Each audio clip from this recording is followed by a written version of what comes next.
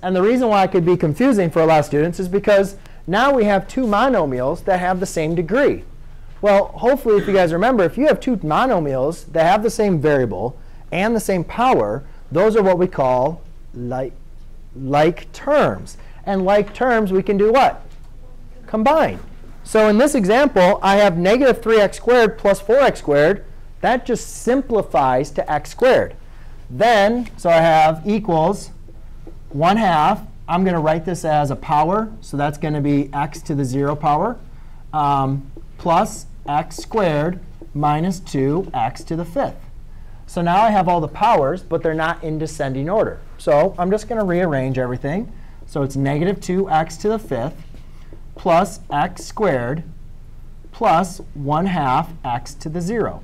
And you don't really have to write x to the 0. I just like to do it because it helps me out. So whenever you have numbers, I always like to include x to the 0. Because, guys, what is x raised to the 0 power is 1. So it's not really changing your problem. But now it's in descending order. So I can quickly identify my degree, which is 5. And my leading coefficient is negative 2.